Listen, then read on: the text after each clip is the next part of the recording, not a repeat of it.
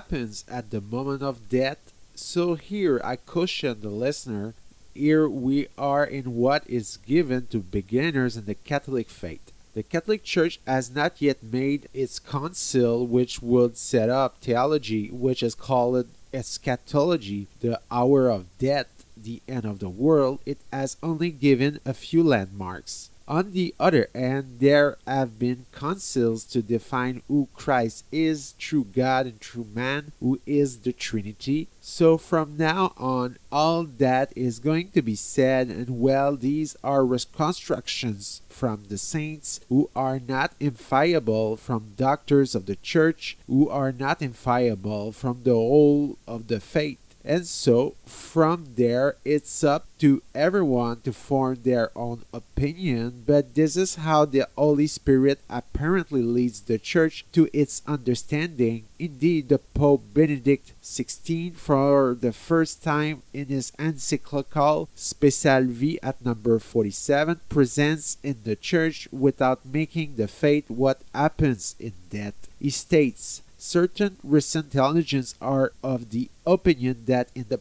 death passage, this passage which cannot be timed in earthly time, therefore which lasts perhaps for about 3 minutes, but which will appear to the dying soul to last for about 3 days. In this passage, we see Christ in all his glory which appears, and the vision of Christ is so overwhelming that in its light we discover our own filth, our own sin. We are upset, and then we also understand by seeing him that there is only mercy. We see that in him who heals, that he is going to heal us, he who becomes our advocate. So on that day many find salvation. The Pope explicitly states they discover love for this God and begin to love him. They also find healing there. The Pope's text is considerably more complex than that, to the point that some theologians are struggling to understand exactly what he meant. But obviously this novelty, it actually comes from Saint Faustina, from Marc Robin and other theologians who formalized it. It's essential. So that means what happens at the hour of death.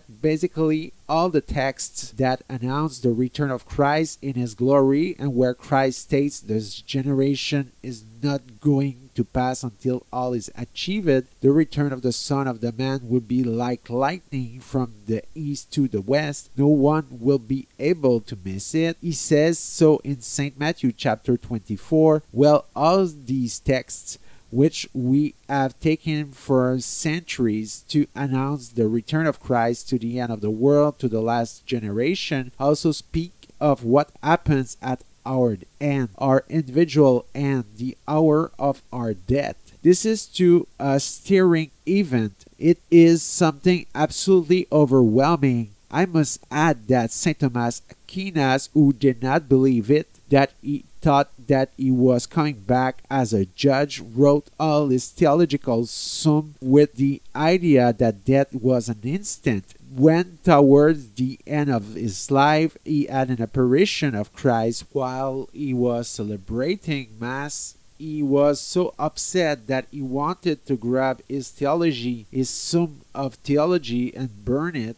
He said to Brother Reginald, "This is only hay." Fortunately, Brother Reginald prevented him from doing so, and he never desired to write again since that day. In fact, it is very likely that seeing Christ return in all his glory, the logic of what he said, death is an instant, nothing occurs, so many people will go to hell, sometimes without faults of their part. The logic of what he stated, based on the definition of death he had, struck him as illogical. It was evident Christ was not going to damn people who did not know his name, nor poor weak sinners whom they had no time to repent, or even children marked with original sin on the pretext that Adam and Eve had separated them from him. It was obvious that if we closed the door of salvation, he would open a window, and the window is the passage that is death.